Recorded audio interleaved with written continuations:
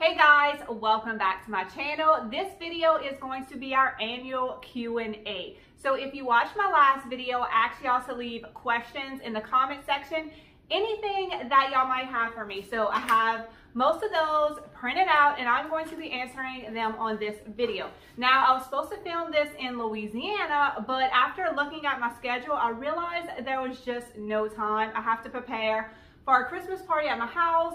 Ran just lost a lens on her glasses, so I have to figure out when I can head to the eye doctor when we get home so I can get that taken care of. But I am representing with my cute little Cajun sweatshirt.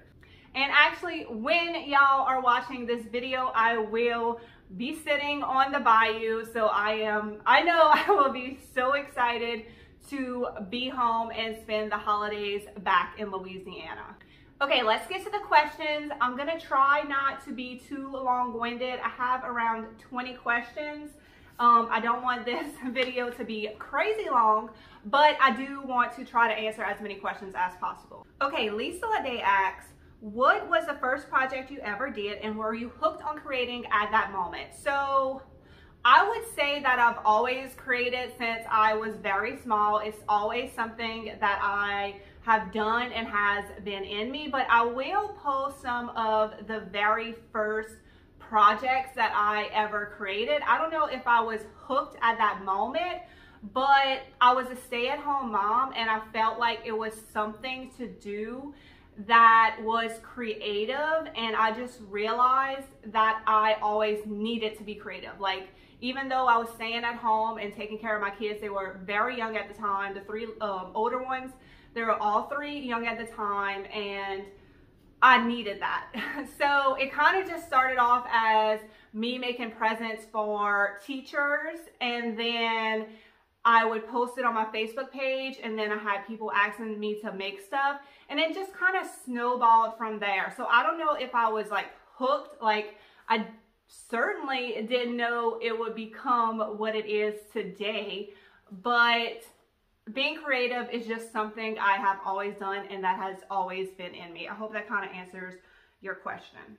V Ford asks, are you selling stuff you make but are not using in your own home? Where are you selling? I love watching you because you are so upbeat. Thank you very much.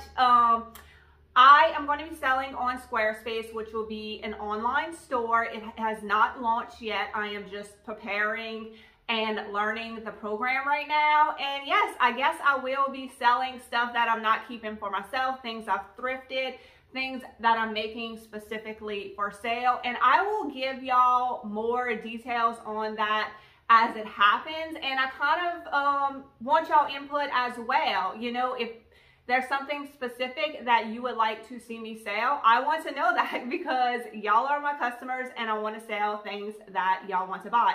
So I feel like, just like my last question where my business kind of evolved, I feel like the website will be the same way. I'm not going to set high expectations.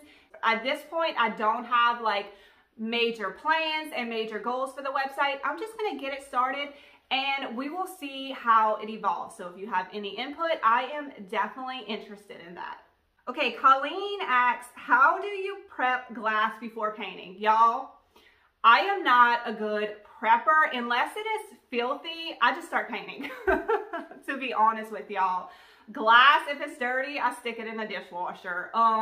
I really never have problems with paint sticking to pieces, but if you do, you could clean it. And you could also spray like a clear coat or put some Mod Podge or something on it, and that'll help the paint adhere. But I am just like more like a get it done as quick as possible kind of person.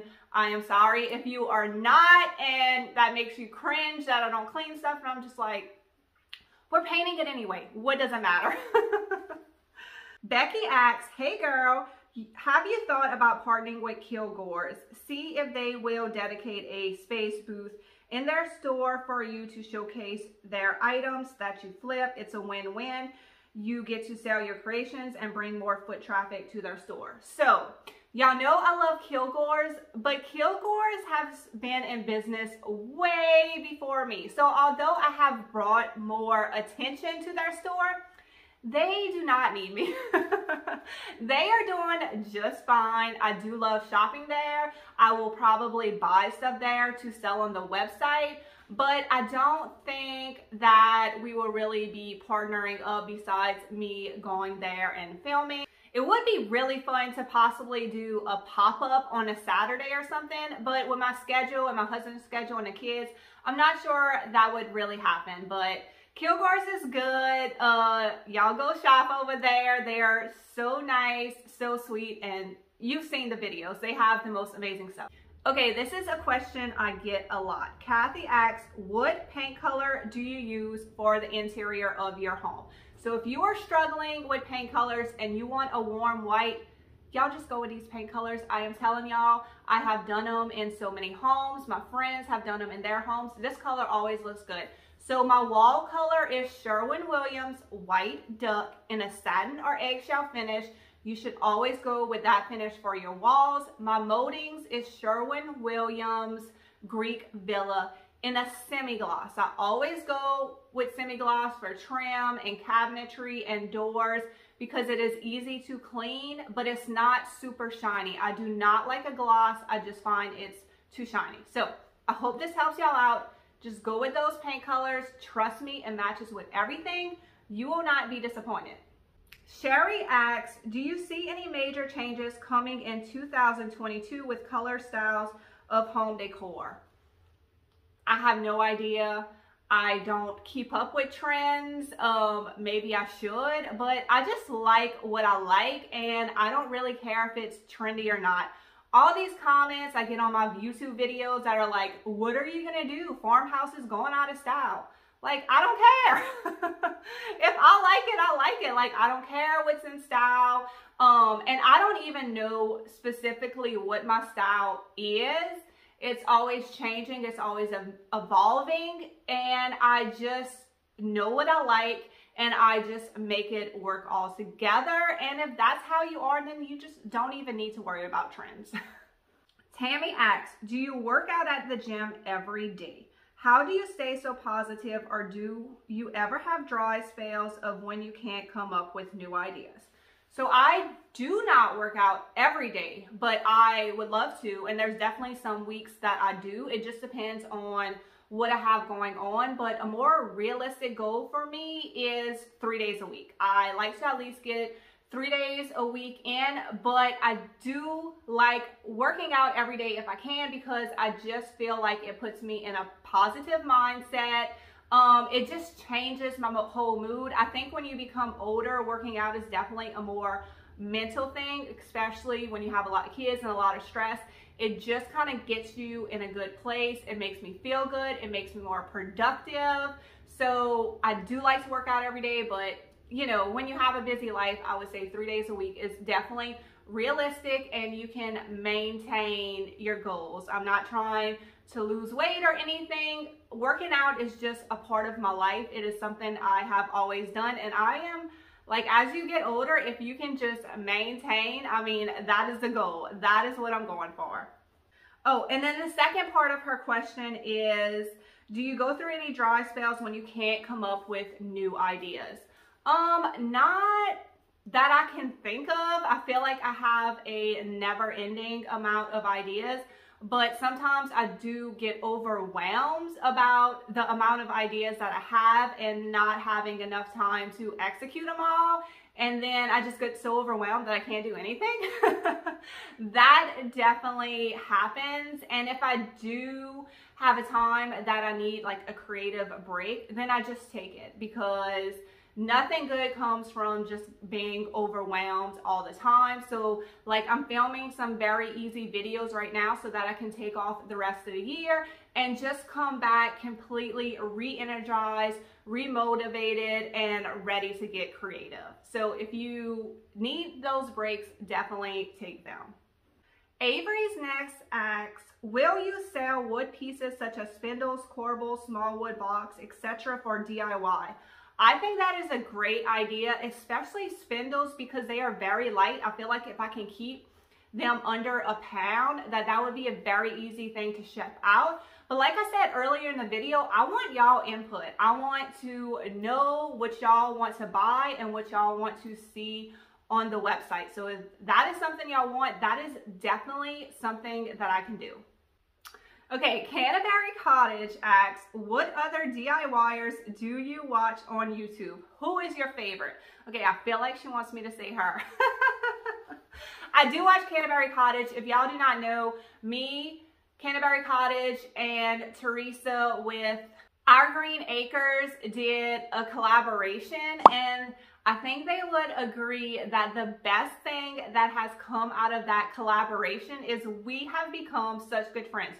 Y'all, we literally talk every single day. In 2022, spoiler alert, we're gonna try to meet up and get together in person, which is exciting. So I am so glad I did that collaboration. I actually kind of had a rule for myself that I wasn't gonna do any collaborations just because with 4 kids, I don't know what it's gonna look like week to week. One of them could be sick and I wouldn't be able to film. And I just didn't want to commit to something that I couldn't follow through with. But when they asked me, I did have to think about it for a while, and I just felt like it was something that my subscribers would really love. Because I know a lot of y'all watched all 3 of us already, and we kind of do the same things but have different styles. So I was really excited to do that collaboration, and it has been amazing to have people to talk to that do YouTube, that understand, you know, kind of what we go through, and have people to bounce ideas off of. Okay, I feel like I'm totally going off on a tangent and not answering her question. But, so of course I do watch Canterbury Cottage and Our Green Acres, but I have to be honest, I don't watch a lot of DIYers. I prefer people that do shopping videos and hauls, and that's why I like to incorporate that on my channel, because that is the stuff that I enjoy watching. Okay, Kim Collins asks, what kind of goals do you set for yourself starting out? Did you set for yourself starting out? How long did it take you to build up people that wanted to buy from you, and where did you get them from? YouTube, Facebook, etc. So I would say starting out, I didn't have any goals. Just like I just told y'all with the website, I don't have any goals. I just want to get started and let it kind of evolve and see what it's going to turn into. And then I will probably set very clear goals, because I'm just that kind of a person. But I have to see if it's something that's going to work out first. So my advice would be, at first, just to make sure it's something that you really want to do, and just get it started. And then once it kind of gets started, then you could set goals for yourself. I would set small goals, like I would do my Facebook Live sales, and I would say, okay, I want to have 25 items on this sale. So I would have to get 25 items done. When I would do a craft show, I would say, okay, I want this amount of product. Where, like, if y'all watched my first craft show video, my goal was $10,000 of product. That was a very high goal, and I almost met that. So it definitely helps to set very clear goals, to write them down, to speak them out loud. But I don't think you need to overwhelm yourself with goals when you're first starting out. And my business grew, I think, mostly through Facebook, because like I said, I started sharing stuff on my personal page, and that kind of got the ball rolling, just kind of an accident. I didn't mean to start reselling, it's just what happened.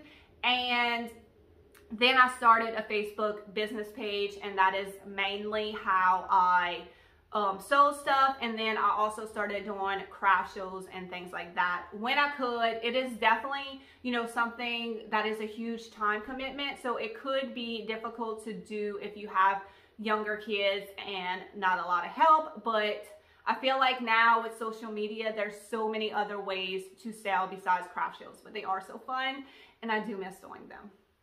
Okay, Susan has a wonderful question. I'm so glad she asked this. What is the mixed combo of your antiquing concoction?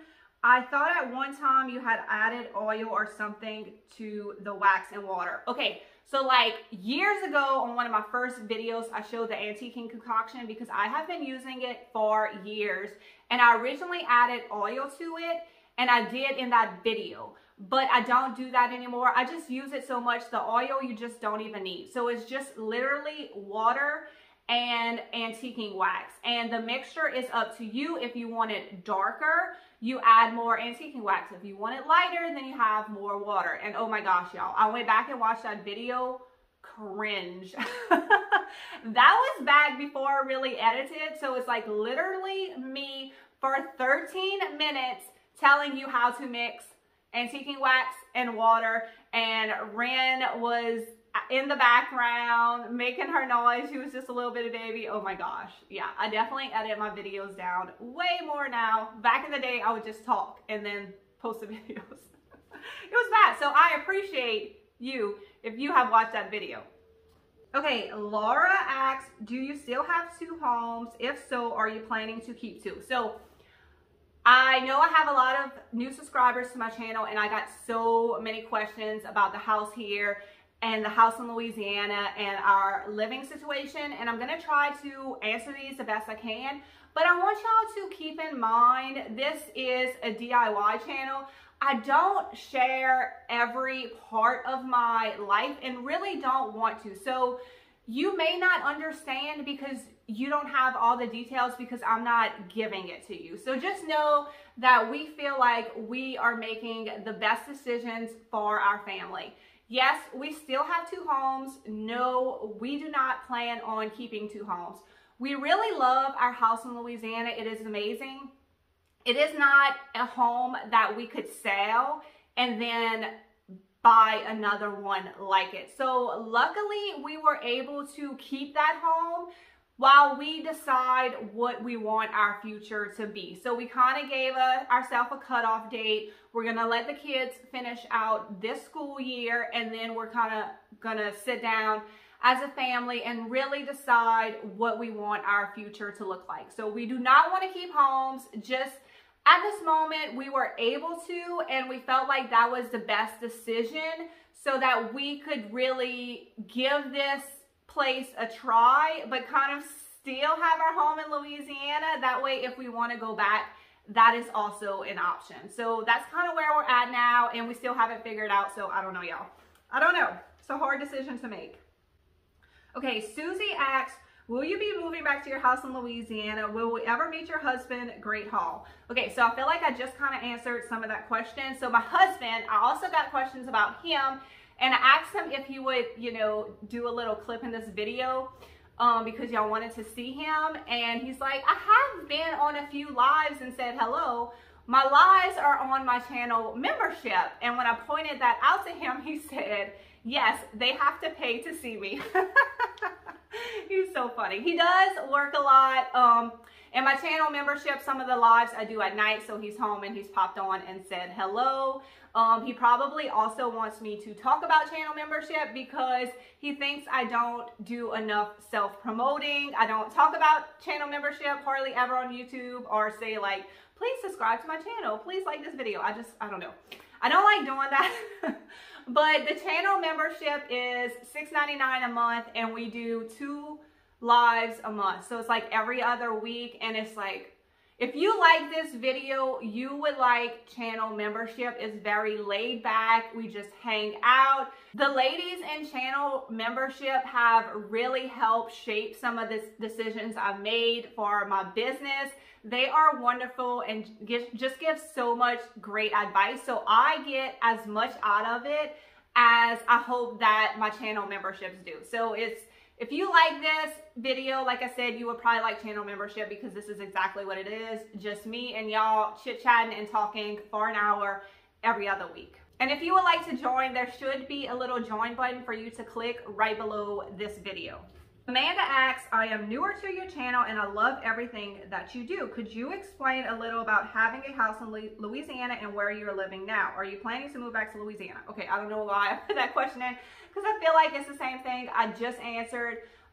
We live in South Louisiana. That is where me and my husband's family is from. That is where we're from. And over the summer, we moved to North Mississippi. And like I said, our plans are still up in the air at this point. Debbie asks, what does Max do for a living? How is his work so far from your home in Louisiana? Do you like living outside of Louisiana? Weather, geography, culture, shopping, people, etc. Okay, my husband is a turnaround planner for a plant. So if you are familiar with plants, they have to do a shutdown and maintenance every so often. So they're losing an insane amount of money when they shut down. So it has to be super efficient. So he will spend, you know, a year planning this one shutdown so that they could have the material, they could have the workers, and everything can happen as fast as possible so they can get the plant up and running again. So one of the main reasons we moved here is because he is planning for a huge shutdown in 2022. So he has been working so much to plan for this shutdown, and then when the shutdown happens, oh my gosh, he works an insane amount of hours. So the only way we would even be able to see him is if we were here, because he's going to be working so much. And he has always worked away from home. That may seem weird for some people, but from where I'm from, that happens a lot, where the husband travels and the wife stays home with the kids and does all that. So for us, it was kind of a very common thing. And then a situation happened in January where he was able to get a permanent job here, and it kind of opened up the opportunity for us to move here. And it had been something that we have been thinking for a very long time. So we are excited to be here. I can say that me and the kids are really liking it here. The weather is so good. Like, I literally have nothing good to say about the weather in South Louisiana. Like, it is awful. It's hot. It's humid. I am not looking forward to going home for Christmas and probably being in shorts. So we love the weather over here. The kids like the school. Everybody's adjusting well. I have found amazing places to shop and thrift. The culture, that is like the big kicker for me, because I am from a Cajun culture, and to be away from that definitely seems a little bit weird. And to think about my kids not growing up in that culture is also a little disheartening. But Louisiana is always home, and that is still where our family's at and where we will always visit, and we can always get a camp there as well. So yes, we are liking it here, but we also love South Louisiana, except for the weather.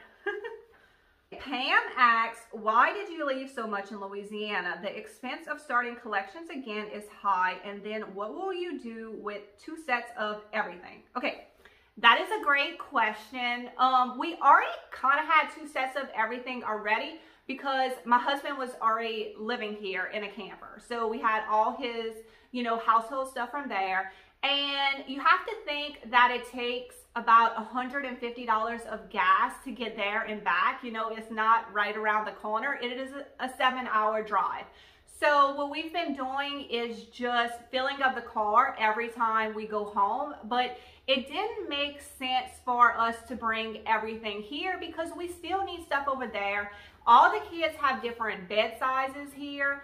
Really, the only piece of furniture, if we sold our house in Louisiana, that I would want to move here is my bed in my master bedroom, because I love that bed so much and would really love to have it with me wherever I am permanently living. But beyond that, what the plan is if we sell the house in Louisiana, to pack up the stuff that we just feel we can't live without and sell everything else. It just does not make sense to haul it all here. We've already kind of replaced everything. I feel like I've done a really good job of keeping the prices low of the stuff that we bought here. That way also, if we have to sell this stuff, that hopefully I can make money off of it, or at least get what I paid for it. So that's kind of the plan, and I feel like for us that made perfect sense. It just, with the price of gas and everything, it didn't make sense for us to move all that stuff from this house, from that house to this house, especially since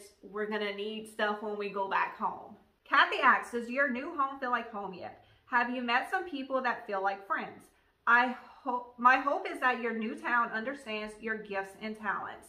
So I do feel like this feels like a home now that we got all the major construction done. Actually, when we got the flooring put up, the final flooring put up upstairs, my husband walked up after it was done, and like he breathed a sigh of relief. He was like, now this feels like a house we can live in. So it was just such a mess when we moved in here, and me and my husband are just both not people that can just settle and live with it. So we just had to do all the stuff to just get this house looking decent and a place that we could personally live. So now that that is all done and most of the rooms somewhat have furniture, it definitely feels like home. We have made friends. I feel like it's a little bit easier when you have kids because kids make friends so easy, and then you become friends with their parents. So that is what has happened.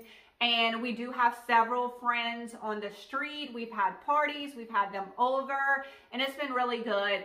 I don't know if a lot of people know what I do. I do not go around talking about it or advertising it. So I'm really not sure. Just from the comments on YouTube, I know there are several people in the area that watch me, but I don't plan on doing any kind of craft shows or anything around here just because of the kids and not having a sitter and stuff like that is just not something that I can do. So I'm not sure if the town knows about me or not. Lisa asks, is your workshop set up in your garage? Yes, it is. I would not say it's a very efficient workshop right now. It's literally just kind of the tools and stuff that I need to get house projects done and get a few things done for my video. So that is definitely high up on my list of priorities, is to really get an efficient workshop set up. And what I mean by that is to have my tools in a place that I can use them and don't have to move them around. I need a clean workbench, and I also need a painting station that I can kind of get messy. So to have those things and not to have to move them and take them out and pick them up, that is what I need to work on. That way I can efficiently work on stuff for the website and make stuff in bulk. Like making one thing at a time is fine the way I have it set up, but like I said, I just need a more efficient workspace in order to work more quickly. Candace asks, when can we expect to see a never enough basket sign from you? Or even a y'all know, it just has to come home with me. Those are some signs that I definitely need in my life. So I do feel like I need that basket sign as well. And I mean, that's where I originally started with signs. So I think it would be very appropriate for me to make some signs for the website. Y'all just let me know what y'all want. And everything will most likely be a limited quantity, because the last thing I want to do is to have to make 100 of the same signs. I definitely want to keep it fun and fresh. So I'll probably just make like 5 to 10 of each sign, and that's it, and move on. Blue Cotton asks, where did you get your rug? Can you add the link? So I'm pretty positive she's asking about the rug from my last video, which is in my master bedroom. All of my rugs come from Amazon, because when we moved here, like, you just couldn't find anything in the stores. And I found them on Amazon for great prices, and I have been very happy with the rugs that I purchased. So I will put the one that is in my master bedroom in the link in the description. A link to it in the description. The Rusted Willow asks, does your husband get upset with your hoard? We recently rented a storage unit so I could move my stuff out of the garage and he could have his own space. Yes, girl. Yes. I feel like he's better now, since like I'm really making a living of it, that he really tries to tolerate it the best he possibly can. But in our house in Louisiana, we had that outside kitchen and we have that huge workshop, and he literally thought both of those spaces were going to be for him, and I just completely took him over. So in this house, he actually does have his own room. That was a request that he had, and I'm like, 100%, you work so hard. I have taken over every one of your spaces you thought you were going to have. So over here, he has his own room to do his own stuff. He actually does have a hobby. He likes to restore vintage Hot Wheels. So he has a room where he can do that, or just go hang out in there or whatever. So good for you, girl. Good for you for giving him his own space. That kind of sucks that you had to go rent a storage unit though. But yeah, I try not to drive him crazy with it, but I'm gonna show y'all my dirty little secret, what's going on right now. Look, so I did that haul last week. Look where the stuff is still sitting. Right there. Right there. I have not picked it up. So I probably need to do that. You know, it's still a struggle for me, but I'm trying. All right, I probably shouldn't have touched my camera because I had to go fix it. But I just wanted to let y'all know that I struggle as well. Terry asks, where do you get all of your inspiration? I try to stay inspired by the items that I find. So for me, shopping and going to antique malls and places like that is vital to my creativity. That's what I tell myself anyway. But I think that's the only way that I have found to keep my ideas fresh and different and just straight from my head, is to find something and see it and be inspired by it and see what it can turn into. So I try not to watch what other people are doing. I try to stay off of Pinterest. Actually, I don't even have the app on my phone. I am very inspired though by the Julie's Designs and Signs Facebook group, because some people post some amazing projects on there and it's hard not to be inspired and want to recreate some of the other ideas that people are posting. But yeah, that's what I really try to just stay inspired by the items that I found. I usually, if I stare at them long enough, an idea will come to me on what I can turn them into. Okay, Kendall asks, what are the best sellers, the top 10 for you? Wow, that is like a really hard question. It's hard because just with the success that I've had and the platform that I have, almost anything that I make sells. I can't think of anything that I made that didn't sell. And I think that has, you know, part to do with my talent, but also just the amount of people that buy my stuff. But I would say the things that I remember making a lot of course, breadboards, risers, especially if you can get some unique wood, some signs, or some things that are unique to your area, like the oyster nativity sets that I would do, or the little Christmas ornaments, or I made this sign that said, man, yeah, I made that. So like, you know, if you have like a Cajun slang saying or something that people cannot get anywhere else, those seem to sell well for me. Wood that is unique to your area, shells that are unique to your area. So try to be inspired by the stuff that you have around you and what makes your area special. Vicky asks, how do you keep your stash from becoming more of a hoard mess than a fun thrifting situation? Okay, I feel like I just touched on this a minute ago, but I think the best advice I have is just to be very selective when you are out thrifting. I will never tell y'all not to go thrifting because it's something that I would never do. You know, I need to go thrifting to stay creative and to stay inspired, but I have tried to be super selective about what I bring in. So if you have 10 of these items, then you probably don't need any more. If it's something that is not selling, but you love, you have to be real with yourself and say, okay, I love this item, but other people are not loving it. I don't need to pick that up anymore. If you have 10 items in your garage that you have not painted yet and you realistically will not paint, then you don't need to pick up any more of those items. I talk to so many people that pick up all this furniture and they plan on painting it and they just never do. So like, you just need to be real with yourself and realistic on what you will and will not do. And remember that when you are out shopping. Because if you have too much stuff around, like you said, it becomes an overwhelming mess instead of a fun situation. So you need it to be manageable. And if it's overwhelming to you now, you probably just need to go through all your stuff and go back and donate some items. I know it's hard, but trust me, you will feel so much better just to kind of like clear out and reassess, because I guarantee you picked up some items that are just going to be too much work. You're not going to want to put the time into it. Just get rid of it, girl. Just get rid of it. It's okay.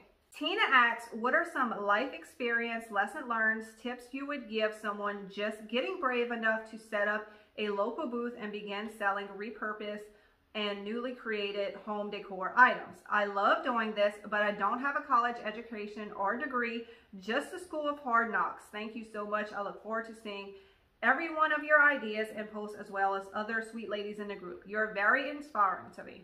So, I mean, I don't think you need any kind of college degree. I have one, but that has nothing to do with what I do now.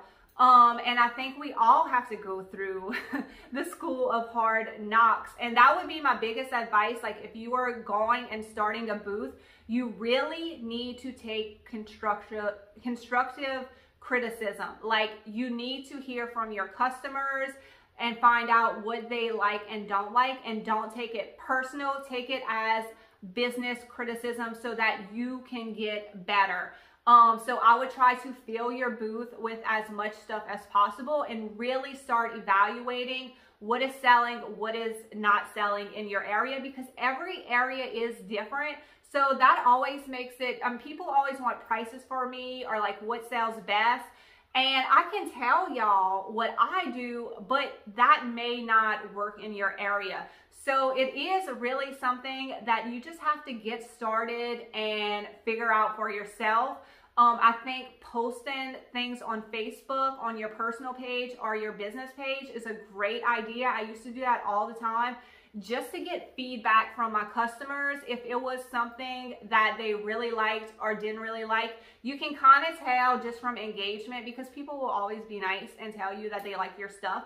But if you only get like 2 comments on it, then you probably know that is something people are not into. If you get 50 comments on it, then you know that idea is a thumbs up. So my advice is to listen to your customers, and sometimes you just have to live and learn. All right, that is all the questions I had for this video. I hope I did not ramble on too much, but there is one more thing that I would like to talk about. I would like to know what your goals are for 2022. I think there is so much power in speaking your goals out loud, also writing them down and looking at them. So if that is something that you would like to share, I would love to know what they are. Me personally, for 2022, I think my goals is to diversify my business. So I definitely want to continue to grow on YouTube. I would love to get 100,000 subscribers on YouTube so I could get that YouTube plaque. I think my kids would just be so excited. Of course I would as well, but I just love when my kids are excited about what I'm doing and proud of me, and I know that plaque would mean so much to them. So I would love to hit that goal and get that plaque. And I got exciting news. I just got my Facebook business page monetized, which is amazing. I've been working really hard to get that done these past few months. So if you want to help me on that journey, if you just share those little short videos that I've been posting on YouTube, it is amazing the power of sharing on Facebook. It just puts so many more eyes on your videos. So if you want to do that, I would appreciate that so much. And then of course, I will be starting my website, which is very exciting. So I will be able to get my creations and my designs to anyone that wants to buy them. And I know that is something that y'all have been asking for a long time. So I think 2022 for me will be exciting, not only in my business life, but in my personal life. I am excited to see what this next year has in store. I hope y'all enjoyed this video. I hope you found it inspirational, informative, and most of all, I hope you enjoyed it. Y'all have a great day and a wonderful Christmas, and I will see y'all in the next video.